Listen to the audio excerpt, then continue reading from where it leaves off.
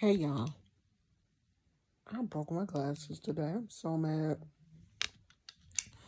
I'm gonna have to go to the dollar store and get me some glasses because the other dollar store is still open. I wanted to come in. I would be remiss if I didn't come in and say Happy Mother's Day, even though I did put it on my community wall. I just wanted to come in and say Happy Mother's Day to everybody because I know all of the ladies that follow me are mothers and grandmothers and stuff, and I just wanted to come in and tell you guys Happy Mother's Day.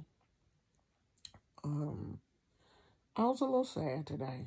I really was. I'm not gonna lie and try to pretend like I'm this strong person when there are times when I'm not. Like I really, really miss my mother.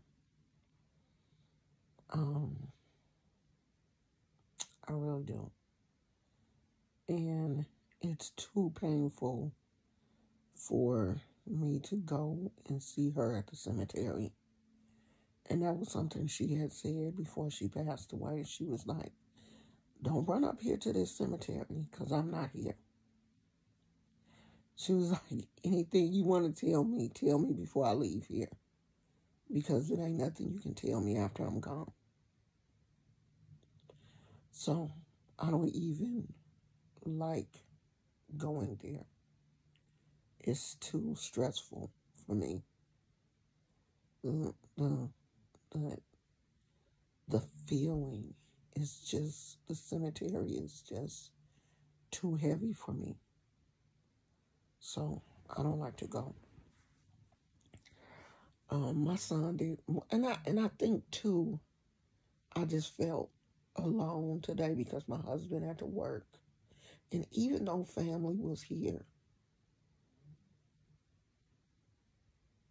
my son came and brought me something. I talked to my oldest son on the phone. Even though I know that my boys love me and stuff. Mother's Day is just a hard day. My dad is um, has passed also. But Father's Day is not as hard because I didn't know him. He passed when I was so young that I don't really have memories about my mama. So many memories. So many good memories of her. And that's what I try to think about on days like today. How much she loved me, how much I was loved and taken care of. Because I see a lot of people on social media, talking about their mama and how bad their situation was. Like, I was watching Adrian, and I swear, sometimes I just be wanting to wring Adrian's neck. Adrian's mother was crying because she missed her mother. And I could just feel that with my whole heart. And instead of Adrian being able to have an inch of empathy for her mother, she was like, let me get out of here because I can't deal with this. And I know that, there are some mothers who may not have got everything right. I didn't get it all right. I know I made mistakes. I know I did. I know I did because I'm not perfect. But during that time, I did what I felt was best for me and my kids. And I got them up to adulthood. Now, there was a lot of bumps along the way, but they survived. When I see people, especially when I see people up in age, when I see people in their 50s and still blessed with their mother and not treating them right, it angers me. Like, it really angers me. It angers me to the point where I have to be like, Lord, please remove this level of anger from me. Like, it makes me hella mad, for real. So, Mother's Day is one of those days where I'll be looking at the clock, just waiting for it to be over.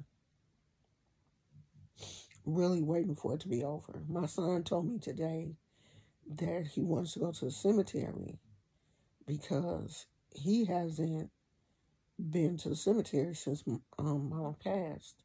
I have been there a few times. Like once I had to go and check and make sure they did her headstone, and then I was there for a funeral, so I had went to check on her, and then we had went one time on Mother's Day because my husband's grandmother is buried like directly across from my mama.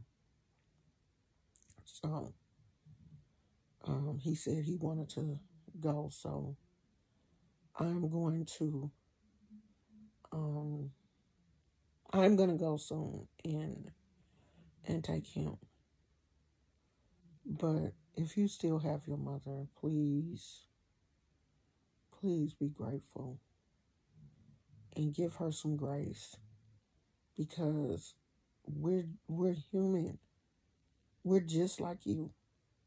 We make mistakes. We have just been given the duty to take care of another human. And y'all children don't come with handbooks. We doing the best we can. My mama did the best she could.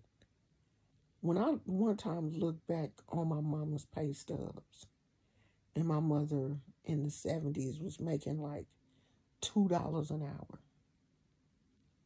I think by the time I saw him, I was like grown. And I was like, God, how did she do it? How did she do it?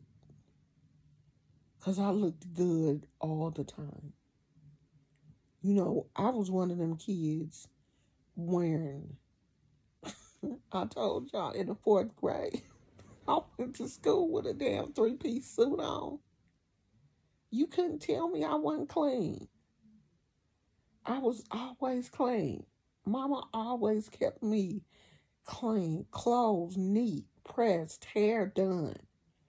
I used to go to the beauty shop to get my hair done. I was like a little kid going to the beauty shop, getting my hair washed and pressed and curled. And she was doing all that on like $2 an hour. Meals cooked, home cooked meals, smothered steak, rice, gravy, greens, cornbread, yams, dressing, spaghetti, pork chops. You doing all that on $2 an hour? I can't say nothing but thank you, Lord. And for the people that don't know, she was not my biological mother. She adopted me. She adopted me. I was her husband's niece. And her husband passed away before the adoption was final. And she kept going. She kept me. She promised her husband that she would take care of me. And she would do everything she could. And she did. She did that. And I honor my biological mother. She gave me what she could. I talked to her, and I would see her and visit her, and take her grocery shopping, and I did what I could for her. But she was still in her addiction, basically. But I don't regret. I don't hold anything against her because I was taken care of. She put me in the hands of somebody who took care of me like she birthed me. You would swear, well, I am so much like her. You would swear that I was her biological child. So, happy Mother's Day, y'all. I just had to get that off my chest. It wasn't the best day. And Mother's Day, you know, Mother's Days are like that. They are for some. And I know I'm not the only person, you know, that feels like that. But when you in your sadness, when grief gets you, you do feel alone. You feel like nobody else understands your feelings. And nobody else in this world is feeling like you. But I know that there are thousands and millions of people who are dealing with the loss of their mother. You know, people who, like myself, love their mother, cherish their mother, and just, you know, just wish, like, I wish I could smell my mother's pound cake just one more time. Like, you know how certain, like, you have certain memories. And the older that memory gets, the less close it is to you. Like, I can barely, like, my brain will barely register the smell of my mother's pound cakes. Because as a little kid, I loved that smell. You know, that was home for me. So I'm finna go, y'all. I done talked y'all here. And we'll talk about it more tomorrow. I love you guys, and I hope you had a better day than I did. I'll talk to you guys later. Bye.